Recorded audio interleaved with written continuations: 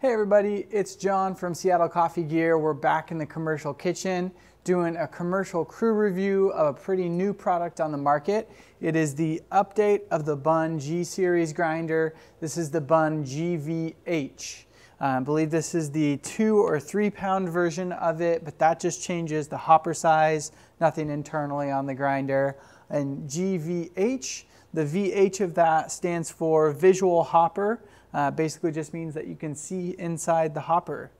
This is an update of the classic G series, the G1, G2, G3 that Bunn makes. It's been a bulk grinder in pretty much every coffee shop, every grocery store for a really long time. So this is the first major update they've done to it in a little bit, and we're going to talk about it today.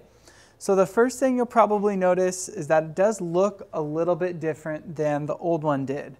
So it's not that black plastic box anymore. They redid it in this nice stainless. They rounded the corners on it. This dial shape looks pretty similar. This is with a 0 to, what is that, 11, goes all the way to 11, dial on here, which you're chirping about here, and then you're past cold brew out here. So really a pretty good range of motion. You can also get it with the sticker that has that classic diagram we're all used to, where it says, Turkish, electric perk, French perk, whatever, or French press, whatever on that. But we just have the numbers on this dial here. A little bit more modern, what a lot more coffee shops are using nowadays. Still has that cleaning lever that Bunn always has, but they added in a bag clamp on the back here that'll hold a bag. I'll show that in action a little bit later. And this chute is a little bit different as well. So it grinds into coffee bags, the resealable ones that everybody's using now, does that a little bit better than the G series, the G1, 2, or 3 used to. Still has the same stop-start switch with the little sensor back here. So that is all very similar to the old G series grinders. The lid on the hopper now is just like that, stays attached to the back, comes right back down like that. Has the same or a little bit more powerful motor than the older G series did. I'm not sure of the wattage exactly, but it's around 1,000 watts on this. It has the same burrs as the G series, so about 80 millimeter grinding burrs. Those are flat. Those sit right in here. But now that we've talked about all the specifics, let's do a little bit of a grind test, and then I'll show you some of the grind quality that comes off of this. So most people are going to be using this grinder as their bulk grinder in a coffee shop. That means they're either going to be using it at a drip setting to go with a drip brewer, or maybe they're using it for a cold brew over at a coarse setting, or they might be doing some pour overs, which you could do a lot better on this one because you're not limited to just the specific settings. Now you have an infinite stepless adjustment on this. So I like that update a lot. But most folks aren't going to be using this for espresso. If you get the Turkish burr set, that's an optional for this. You could do some okay espresso, but this can't get quite fine enough before it starts chirping to do decent espresso. So we will look at some of the grind quality in a second here, but I'm going to cut this bag open, show you guys the bag holder, and grind some coffee. Be right back. All right, got my bag open. For everybody who complains about us wasting coffee, I'm using decaf today just for you. So let's test this out.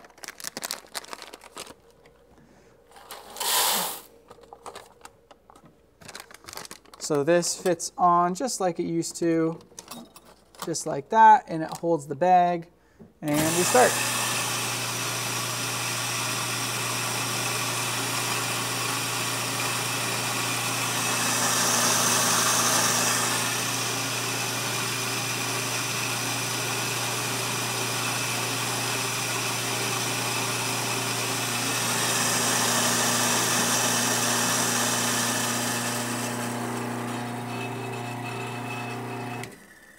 Cool. Unclip that.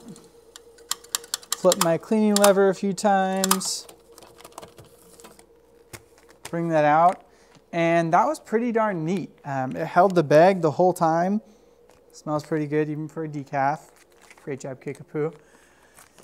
But if you have worked on one of the older G-Series grinders, you're probably used to the noise they make. And while this one is similar, they've really worked a lot on the tone of it, especially at this price point. It sounds a little bit nicer than the old G-Series did. Doesn't rattle quite as much. So big improvements there. Wrap this together.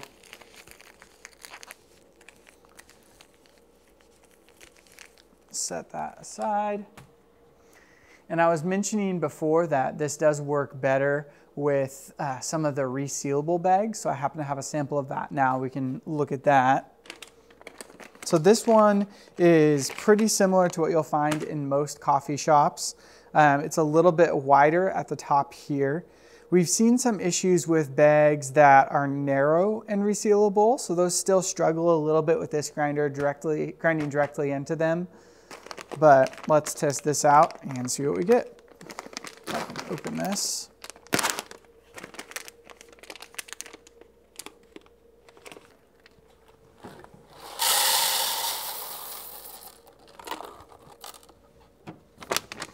So this is where it's a little bit trickier just because this bag is one of those resealable ones because it tends to hold the chute closed. So one thing you can try is flipping this backwards and then seeing what you can do with that.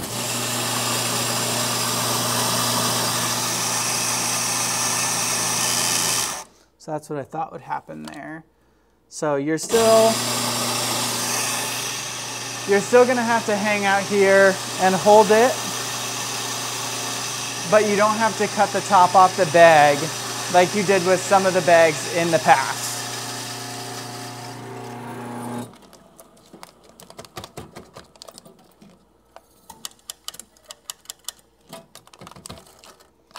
So as you can see, probably it made a bit more of a mess than the other style of bag did where I had to cut it, but I can still reseal this and I will be good to go. So better than the G-Series grinders were, still not perfect for these new resealable style bags, but better than it used to be. The reason I show you both is because in my experience, that's what most coffee shops are using this grinder as, is to grind bags for retail customers and then for drip coffee and for cold brew, along with other pour over methods. So speaking of that, these are some grind settings that I was testing out earlier. So this is the finest it got. This is just off of chirping. So kind of powdery, not quite consistent enough for espresso in our testing. Coming over here, this is what we've been using for our drip grind setting. We've been happy with it. Tastes really good. It's comparable to the Curtis options in this price range, some of the Malkonig options in this lower price range. Overall, really comparable. In this setting that most people are going to be using this for most consistently. Then coming over here, we have like a cold brew or French press setting, which again is decent, pretty good. There's some boulders in there, but that might be because the burrs on this one are still pretty new. But still, the burrs on the G-Series grinder, they're pretty legendary. People have been using them for a long time. If you've had drip coffee at a coffee shop, there's a great chance that you've tasted coffee off of burrs just like this. I think this is a good, needed update to the Bunn G-Series grinder. A little bit more forward thinking for a modern specialty coffee shop with the stepless adjustment up here, but still is bulletproof as ever, just like the old G-Series grinders were. And just would do a great job as a bolt grinder for a coffee shop. If you have any questions about this grinder, leave us a comment down below. If you like the video, well, like the video. And then if you want to see more of our videos, leave a comment down below about maybe something we should do next. Make sure to subscribe to the channel and be notified. If you have questions about equipment or opening a coffee shop, please give us a call. We'd love to chat with you and talk about that. We have a new dedicated commercial equipment sales line, so make sure to give us a call. Thank you guys so much for watching. I hope you have a great rest of your day.